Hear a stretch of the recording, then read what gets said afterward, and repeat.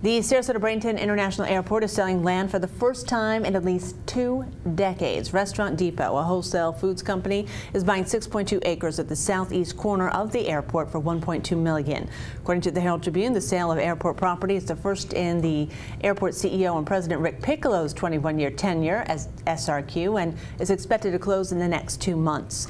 The current tenant at 1361 West University is Security First Storage, and it's been in business there for 29 years.